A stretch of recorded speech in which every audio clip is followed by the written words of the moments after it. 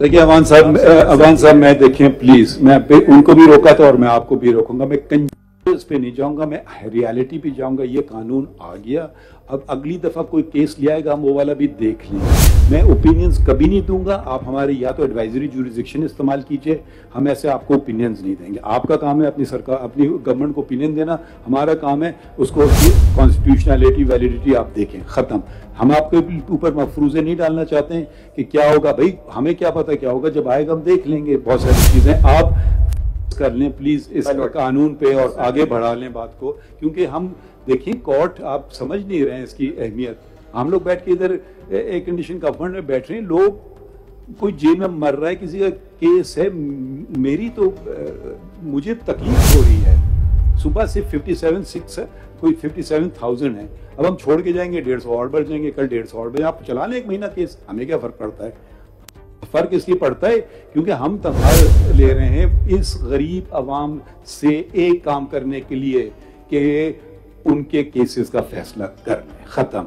ये बहुत अच्छी डिबेट है, जाके हाई कोर्ट में कर लें चैलेंज, वो आ जाएगा जजमेंट हमारे 94 में। हम बड़े पूरे पावर्स के साथ बैठ के इसको देख लेंगे। आपको पता है आज बेंच बनाने का क्या इशू था, इसके बावजूद के स्टे चल रहा है। मैंने अपने 2 सीनियर कलीग से पूछा कि मैं ये करने जा रहा हूँ, 2 स्टे चल रहा है। अलग बात है आइन कानून पर स्टे चल रहा है, फिर भी कि बात को आगे बढ़ा के किसी खत्म कर लेना, सराह लें कानून को, ये तर्क कर दें। मगर आप अपने दलाइल दें, हम उसका सुन लेंगे और फैसला कर लेंगे। कोई इख्तिलाफ करेगा, कोई नहीं करेगा, उनकी मर्जी है। हमें आपको परसुएट करने की कोई जरूरत नहीं। आप हमें परसुएट कर लीजिए और सवाल का जवाब नहीं देना चाहते मत दीजिए, हम आपके खिलाफ कर लेंगे फैसला।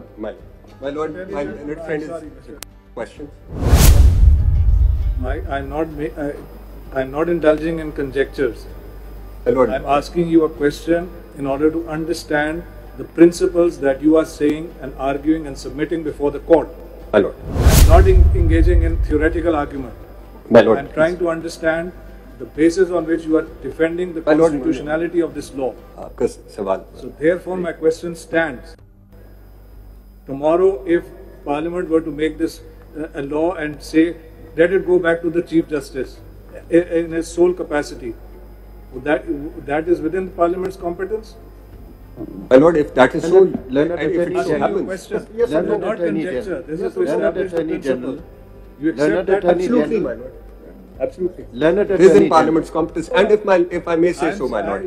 My Lord, I have provided assistance. I have, as Attorney General. Absolutely. Absolutely. Yes.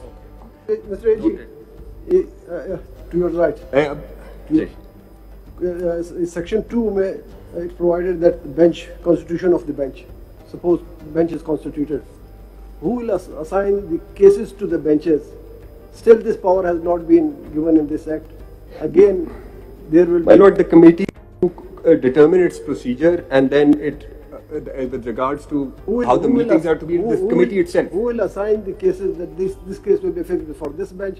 And one thing more, if 2 members, senior members comes to the conclusion, say tomorrow the Chief Justice will sit in Quetta registry for 1 month, for 6 months, or for 1 year. Is it possible? My Lord, what will we do if this situation occurs? My Lord, the committee has to, under subsection 2, after the commencement of this act, the committee had to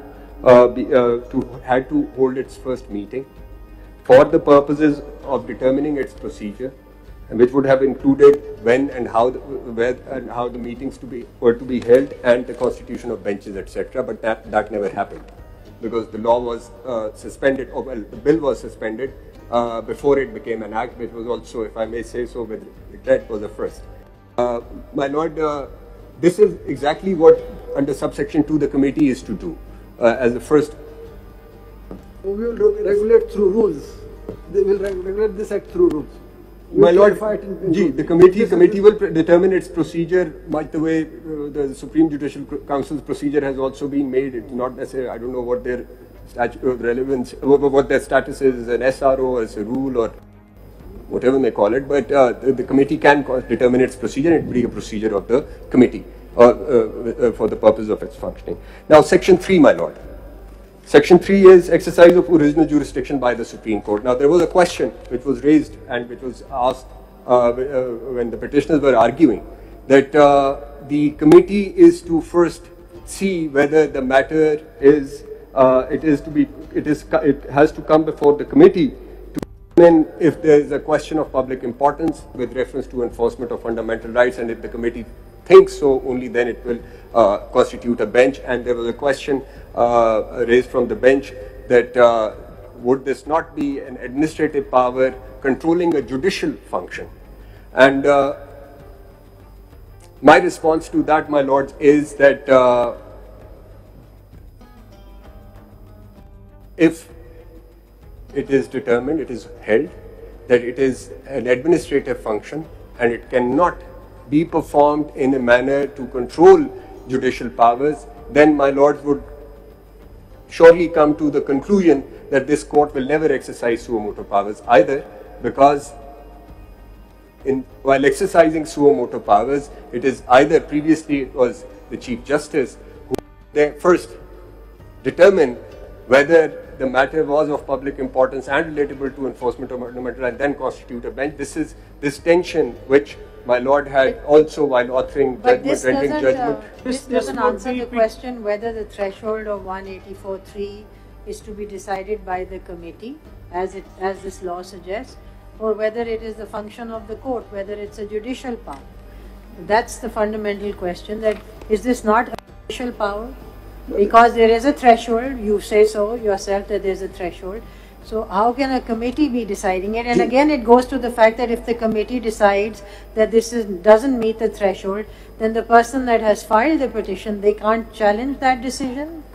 My question is, there's a distinction between what is filed under 184 and that's why, my lord. My question is, if the Chief Justice, just one person, as a master of the roster, could decide whether to take a suo motu or not, why not a committee?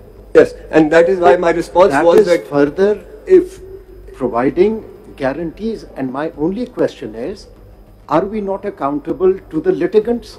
Absolutely. The Parliament is the representative of the litigants. If they want to change our procedure because they are not satisfied with our internal or